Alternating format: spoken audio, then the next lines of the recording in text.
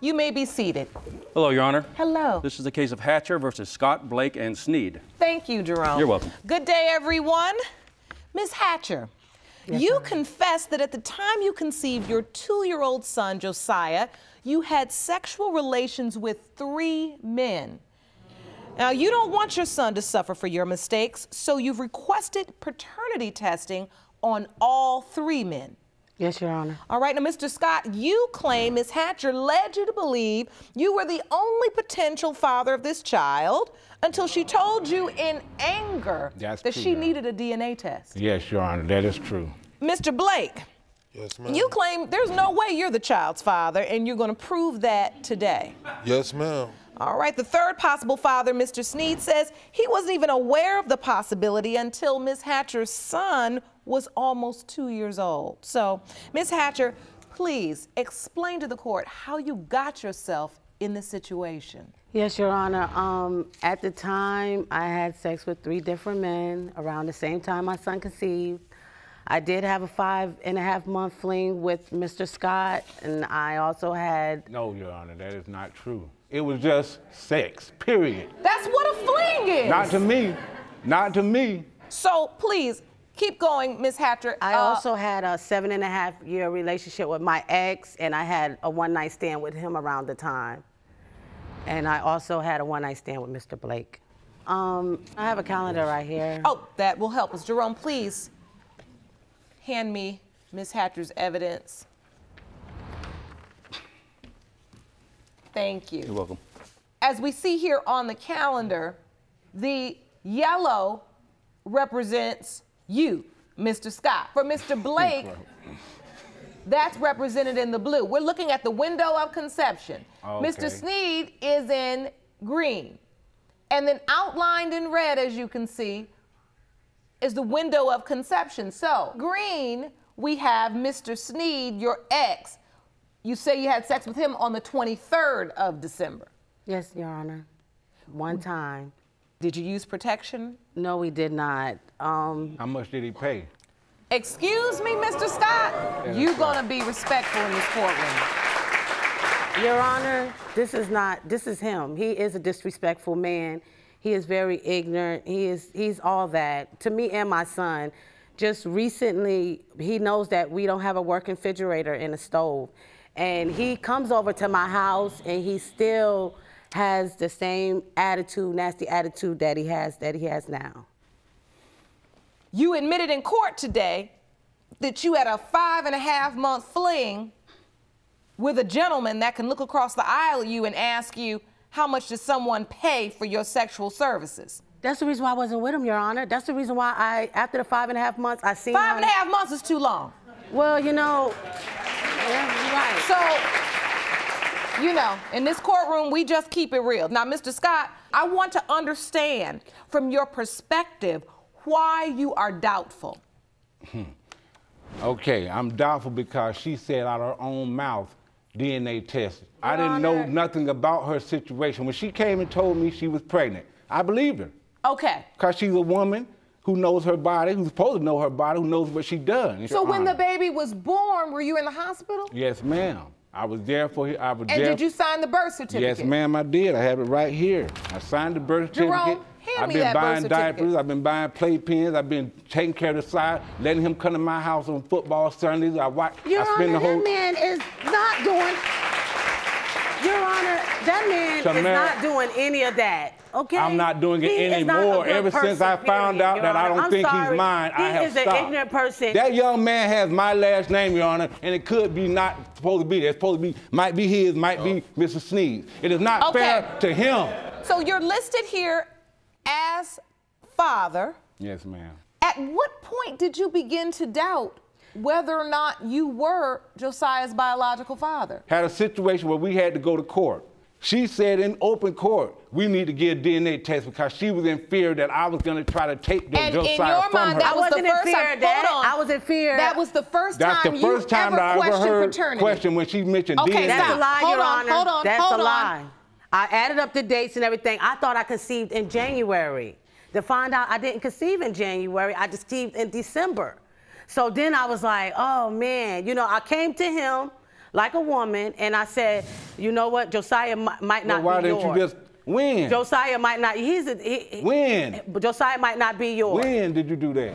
And he was like, oh, I could have figured that because Josiah, the way Josiah was looking. And he came to the hospital, he looked at Josiah up and down. I'm talking about, he was checking Josiah's ears, he was checking Josiah's legs, his feet. Your Honor. He searched Your Josiah Honor. from head and toe before he signed that birth certificate, Your Honor. Your Honor. And then after I brought my son home, after having a C-section, I sat there. He came in the house after he done got him a girlfriend. He came in the house and he said, my girlfriend said that Josiah might not be mine. And Josiah wasn't home 2 days yet. Your Honor, do you That's know? what he did. Your Honor, do you know that And this is the second lady, Your Honor, that has come to me, told me that I am the father of her child. Signed a birth certificate, 99% wasn't mine.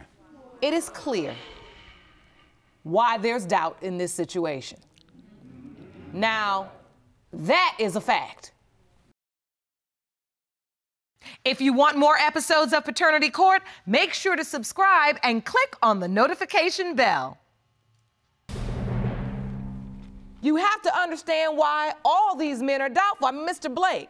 Yes, Your Honor. Did you sleep with Miss Hatcher on the 26th of December? That's the day after Christmas. You should remember that. We got a hotel room that night. It's a possibility it could be mine. If it's mine, I don't have a problem with taking care of mine. Was it protected sex on that day? We had a little alcohol, but I think so, Your Honor. All right. So, Miss Hatcher, do you remember whether or not you two used protection when you... Yes, I do. Well, first time we did use protection, and then the second time we did. Your Honor, it wasn't no second time. We had sex twice. I only remember one time. I know I wasn't that drunk, Your Honor. Now, why are you doubtful? It was a one-night stand. So you feel like just because it was a one-night stand, your odds are very slim. And he also told me that he made his first child off a one-night stand. I was about to say, it's plenty of people That's in this what he world. told me. Yeah, he said I it possibly understand that, can but be. Your Honor, if the child's mine, I don't have a problem with taking care of mine. That's good to know. Plain and simple. Ms. Hatcher, now you say you have reason to believe that Mr. Blake is the child's father. Could be. He could be a possibility because the way my son is built, the way he's growing up. How many people you got to test before you find out? Okay, well, as many as it takes in this courtroom. As many as it takes. You say your son, you feel like he's built like Mr. Blake. Well, he got broad shoulders like Mr. Blake, and he has, you know, his hands are thick, his feet are flat. I really don't know Mr. Blake that well. Okay, so you also say you have good reason to believe that Mr. Sneed is the father. You see similarities there. Yes, I do. In his feet. Explain. In his feet, he has flat feet like Mr. Sneed. I thought he had the flat feet. I know how this may look. The only thing I'm trying to do is just try to find out who my baby father is. Because I know that it's hard. I had moved from a house to having a car to an apartment with no stove, no working refrigerator. You know what I'm saying? And this man, you know, he's homeless. And I let him stay out of my house at night. I don't want him to be my baby's father because he's 43 years old. He don't want to work. But you slept with him without protection. Yeah, I did. So at this point, the insults are irrelevant. Yeah, it is. Can I defend myself in a small way? I've already defended you. No, if you would listen I'm talking and about stop in a different talking, way. you would already see. No, You're ma'am. not on trial. No, ma'am. You don't need to defend yourself. No, ma'am, I have children. I have three kids. No, you don't need to defend yourself, That's not sir. the point, ma'am. I have 3 kids that are watching me. And that woman just said something about my character. And I have a right to say something myself towards my character. What about your character? She just said that I'm this and that, I'm this and that. I don't take care of my kids. Ask him what he does If I don't take care of my kids, call them. You don't take care of your kids, and you know you don't. You don't pay child support. Call them and ask them what they did. Call them and ask them what kind of father I am. Horrible. And I'm going to tell you something else, and it's not about Your that. Honor. It's about I'm going to tell you being something a man and stepping up to the I'm not like plate. her. I'm not demeaning her. I'm going to let you all run your own case. No, ma'am. And see what kind of results you get after this, because I got the real one. So go ahead. But I'm not no, demeaning. Go ahead. No, I'm not. You said you want to defend yourself. No, run your ma'am. case. Run your case. What I want to say is that I'm not demeaning her in any way. She made some mistakes. And she needs to own up to him because I'm the victim. That's I'm the why I'm one. here. No, you're not. You're here bashing the man. You've done it to me. I don't do it. You've done it to me. I don't do nothing. You've done it to me. Stop coming to my house. I'm the one who signed the birth certificate that might not be mine that two other dudes you slept with. Be honest with me. Guys, calm down, please. Truth be told, when this man stepped up and signed the birth certificate, then really that should have been, that's it. Because that's what babies deserve. Their mother and their father in the hospital when they're born, signing the birth certificate and living their life. Not 2 years later, still sitting up here arguing. That's why. With eeny, meeny, miny, and no. I'm sorry, Talking Your Honor. about, we don't know this, and she did this, and he did this, talking about nothing. The reality I'm sorry, is- Your No, Honor. what really I'm trying to get to is why you have doubt. I understand why he has doubt. I understand why he has doubt. Mr. Sneed couldn't be with us today. But given this calendar, I know why he'll have doubt. This is what I really want to do. Just find out who his father is. And what are your hopes? I'm hoping that Eddie is not the father. I'm hoping that it's the other two men, which one of the other two men. And the only that's reason, your hope? Yes, that is my hope. Why are you emotional? What do you feel? Because, you know, I'm ashamed that I'm here for this for my son, because I would have never thought I'd be a kind of woman like this. It wasn't like I was in a relationship with none of these, but I feel that I should know. And now you've gotten yourself centered back in the place where you know this is really not about you, it's about your son. It's not about me. It's not. And that's the place where we can make change. Because this courtroom is about children. If y'all want to go out here today and destroy your lives, there's nothing I can do. But I'm not going to sit by and watch you destroy Josiah's. And it'll be better for us to get like my GED, because once I find out who his father is, I'll be able to go back to school. I'll be able to get financial help, you know. So you'd like to get your GED? Yes, ma'am. I would like to get my GED. Because, look, I understand as a mother how difficult it is, period, okay? I'm getting people's hopes, and I want to know what your hopes are today, Mr. Scott, as it relates to Josiah. My hopes, period, are that we find out who his father is, whether it is me, him, or him. I want to know, because if he's mine, I want to be with him. I got 3 kids. I would give my last for mine. I would give my last for my kids. And if that boy is mine, he gonna know he got love. When I'm around him, you best believe there's no negativity in his life. If I feel like we gotta yell, I will leave. I'm not finna do anything around that boy. Good.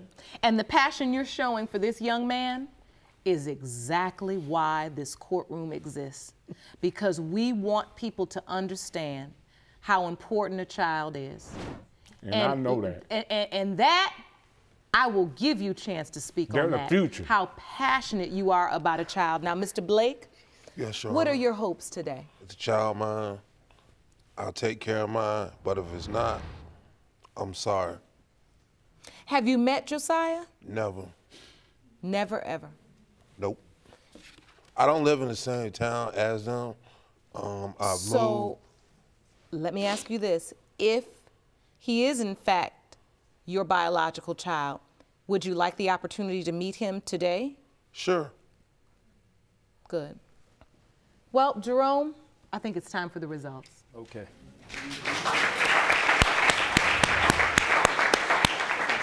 Thank you. You're welcome.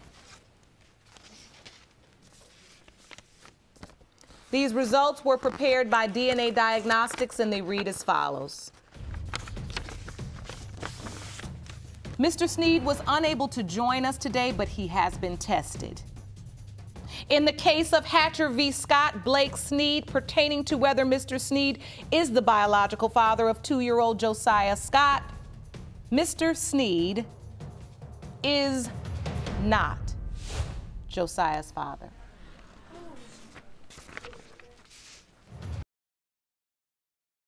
Do you want to watch Paternity Court on TV? Go to paternitycourt.tv to find your local listings.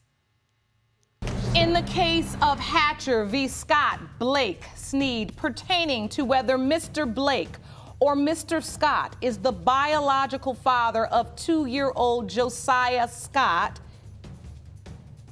when it comes to Mr. Blake, you are not the father. I'm sorry. When it comes to Mr. Scott,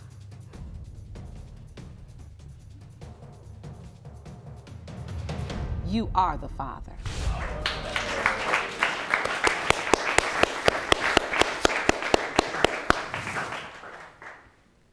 Thank you, Your Honor. You're welcome. You happy? Thank you. That means he has my name and I don't have to change it. Right. Thank you. That's good.